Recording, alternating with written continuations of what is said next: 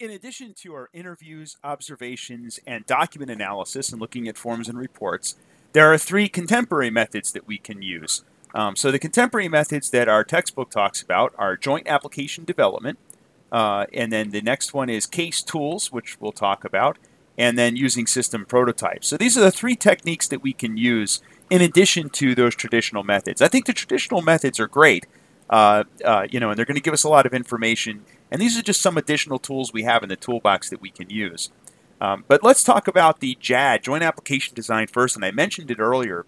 Basically, joint application design is when we get a group of people together. We talked about NGT before, right? So NGT is very similar, the normative group technique. This is kind of an extension of that, right? So JAD has been around for a pretty long time, this concept. I'm sure most of you have heard of this concept of getting together as a big group. It's been around, IBM started this in the 1970s as a technique for determining system requirements. And basically, you get into a room that looks like this. Everyone sits in and faces each other in a nice meeting room. We might have a projector to project information on a screen. We're going to have whiteboards so we can whiteboard things. We're going to have an agenda. We're going to have, somebody who's running that session. Some of the typical participants you'll have is the session leader that organizes it and runs the session, keeps everyone on track and on target. You've got the users who are the people who are actively speaking and actively participating in the session, managers who might be involved, sponsors who are going to be involved. Maybe there's the people that are going to use the system, or the people that are, maybe people who are in charge of the company, or they're a business unit or something like that. You'll have the systems analysts who are there to learn about what this, we're the ones that are trying to, to make this new system. So we're there to kind of take notes and let them hash out how the system needs to work. Somebody's going to make sure that they record the session and distill everything that's discussed into, main bullet points, right? So, they're the ones that are responsible for capturing these requirements that come out of this meeting. And again, the whole point of the JAD meeting is to codify the requirements for the system. And of course, the IS staff is going to be there because, this project will probably be thrust upon them, right? So they're going to want to know what they're getting themselves into here. The end result is that we should have some documentation that details the existing system. So now we know exactly how the system currently works. They're also going to tell us what would be helpful to have in the future. So that's going to be the end result of JAD. So that's the basic concept of a joint application design session. Another tool that we have is case tools. So case tools have diagramming and form building tools that we can use to try to understand the system. So we could start to use case tools to do a couple things. We can use it to reverse engineer existing system. So you can point it to a database, for example, and say, okay, everyone, this is the current database structure that we use for the system, and use that to try to determine, exactly, what are, the data that we have to keep track of in our new system, or, make sure we use that to capture an accurate analysis of how we currently use the system. And we can also use case tools to start doing prototyping. So a lot of case tools have the necessary tool sets to let us start building a system that we can prototype and say, okay, would something like this work, or would something like that work? And we can do that live in a meeting like this. So the last contemporary method would be prototyping. So prototyping is where we begin to actually build the system, right? So instead of designing the system, instead of doing our analysis first and then, and then coming up with our design later on, or here's what the system requirements are, instead we can just start trying to put something together and let the users play with it and see if this is kind of what they're looking for and see if this would work for them. So that's one way you could do this, is prototyping. Prototyping works generally well when you have smaller systems or less complicated systems. They generally don't work well on huge or large projects because it's difficult to prototype things like that. You spend a lot of, you waste a lot of time doing that. But for sure, prototyping is another example. There's two types of prototyping. You have evolutionary prototyping, where you start building this prototype and eventually it becomes the new system. Right? So that prototype that you're developing in this analysis phase is eventually going to convert into the actual system. And a lot of newer, programming tools and case tools make this a lot easier. You can do this much easier than you could in the old days. The other type is throwaway prototyping, where we make this prototype, but we know it's not going to become the real system. This is just sort of a proof of concept to say, well, we can develop the system. But now let's scale it up by building a real system. So a lot of times these prototype systems, if in a large project, you won't be able to scale that prototype. So you can build the prototype as sort of a proof of concept and to refine your understanding of the requirements, but you're just going to throw it away and end up building a different system anyway using some different technology that's required. So again, that's the other option. So we have evolutionary and throwaway prototyping.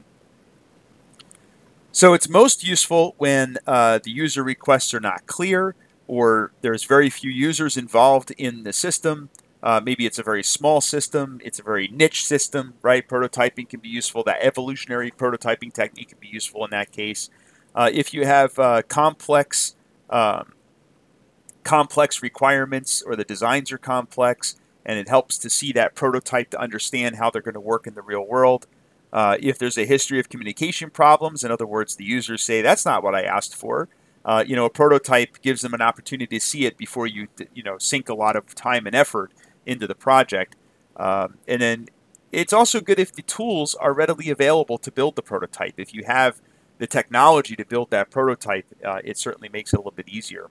Some of the drawbacks of prototyping is when we do that, we tend to avoid formal documentation because we've already built the system. Why bother documenting it, right? So that's one problem. It's difficult to adapt to a more general user audience. Sharing data with other systems is often not considered in the prototyping technique. It's difficult to do those integrations with different systems. And going back to formal documentation, a lot of times using prototyping bypasses the formal SDLC, which we're learning about in this course. And SDLC is a really good technique to make sure that we are designing systems that are useful and that are going to work and are going to meet some of the engineering requirements that most people will need in a real system. So for sure, it's something to look out for if you're going to do prototyping. But prototyping is definitely, there's a time and a place to use prototyping, and it definitely makes a lot of sense to use it in many circumstances. One thing your book also talks about in this unit in determining requirements is kind of an odd place to bring it up. And your textbook talks about business process reengineering, or BPR, and this is where we are looking at existing processes and we're trying to see if there are better ways to do something. If we can completely redesign how a business works or how a process works. So a lot of times we end up with processes in sort of a de facto way. It's just the way they've been done, right? It's just the way that people do something. It just evolved a certain way. But maybe, years after something has evolved a certain way, maybe there's new technology that's available that will that maybe would be a better way to do something. And maybe that's how we would have designed it from the beginning if that technology existed. So that's what BPR is all about, or business process reengineering. So identifying process to reengineer, so any key business processes, structured, measured set of activities, designed to produce specific output at a particular customer market, focused on customers or outcome. Some techniques as requirements determination are used, or the same techniques rather. So activities that could need radical change would be things like you would look at the importance of the activity, the feasibility of making that change, the level of dysfunction of the current activity. And one thing your book does talk about with BPR is disruptive technologies sometimes enable business process reengineering. So disruptive technologies are new technologies that can radically improve some process. So that's what disruptive technologies are. So that's another way to approach business process reengineering. You look at what these disruptive technologies are and see how you can apply it to the problem that you're trying to solve. So requirements, there's also the Agile methodologies. So Agile methodologies is continual user involvement. So you very closely involve the user in your design. You're doing very quick iterations through the SDLC when you're using the Agile methodology. So it's focused on the user's goals, their roles, and their tasks. The planning game is another example, which is used in extreme programming, and that's discussed in more detail in your textbook, but I'm not going to get into that too much here. So again, that's the Agile methodology. Usually it gathers a group of programmers, analysts, users, testers, and a facilitator in these quick iterations, in these quick meetings. They document complaints of the current system, then you determine some important user goals. You prioritize them, describe the tasks for each role. You group similar tasks into interaction context, and then you associate the interaction context with the user interface for the system, and then you prototype the interaction context so that you can step through that process in your prototype and then finally develop your system. So that's how extreme programming and agile programming work. And I would say that, after we talk about all these different requirements gathering techniques, in most cases, you're going to probably be using sort of a hybrid of many of these different techniques. You may have elements of agile and extreme programming, but you're also going to have the traditional methods like interviews and observations and so forth. So all of those things are going to be involved in this process. All right, so that's everything you need to know in this unit about requirements gathering. And again, the important takeaways here are we can do interviews, observations, and we can look at business documents like forms, reports, and standard operating procedures to gather our requirements. And we're going to talk about these deliverables from our requirements gathering again in the next unit when we talk about process analysis. We're going to start getting into how we take all of this stuff that we gathered, these requirements, and we start to turn that into some kind of model that demonstrates our understanding of the current system and our understanding of how a new system will need to be able to work. So again, we'll get to that in the next unit. If you have any questions, please let me know. Thank you for watching.